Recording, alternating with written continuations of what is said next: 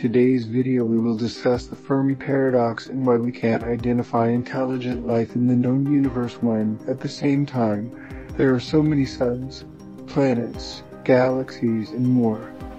So, I welcome Professor Thinker and I will let her introduce us to the Fermi Paradox. Let's go. Hello, Laz. The Fermi Paradox is a concept that highlights the apparent contradiction between the high probability of extraterrestrial life in the universe and the lack of evidence or contact with such civilizations. Named after the physicist Enrico Fermi, who famously asked, "Where is everybody?" during a casual conversation in 1950, the paradox has intrigued scientists, astronomers, and philosophers ever since. The paradox is grounded in the vastness and age of the universe. With billions of stars in our galaxy alone, many of which have planets in the habitable zone, and considering the sheer number of galaxies in the observable universe, it seems statistically likely that intelligent life should have arisen elsewhere. The Drake equation, formulated by Frank Drake in 1961, attempts to quantify the number of active, communicative extraterrestrial civilizations in the Milky Way. Even with conservative estimates, the equation suggests that there should be many such civilizations. Despite these probabilities, we have not detected any definitive signs of extraterrestrial life. No radio signals, spacecraft, or any other forms of communication have been confirmed. This absence of evidence leads to the core of the Fermi Paradox. If there are so many potential civilizations, why have we not seen any signs of them? Various hypotheses have been proposed to resolve the paradox.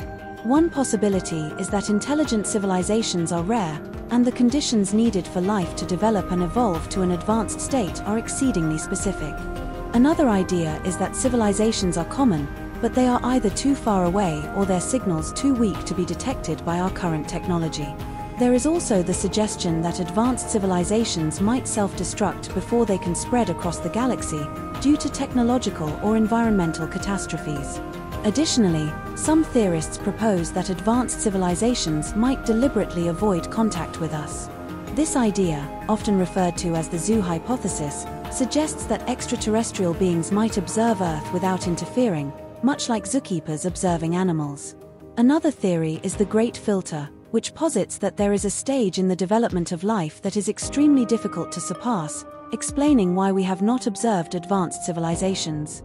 In conclusion, the Fermi Paradox raises profound questions about our place in the universe and the nature of intelligent life. While the paradox remains unresolved, it continues to drive scientific inquiry and philosophical debate, pushing humanity to explore the cosmos and examine our own civilization's trajectory in the context of the broader universe. Great. Now please give us the key points to remember from this video. Vast universe. The universe's vastness and age make the existence of extraterrestrial life statistically probable. Drake equation. This equation, formulated by Frank Drake, estimates the number of active, communicative extraterrestrial civilizations. Lack of evidence. Despite probabilities, no definitive signs of extraterrestrial life, such as radio signals or spacecraft, have been detected. Rare civilizations. One hypothesis suggests intelligent civilizations are rare due to specific conditions needed for life to evolve. Distant civilizations. Another idea is that civilizations are common but too far away or their signals too weak for current detection technology. Self-destruction.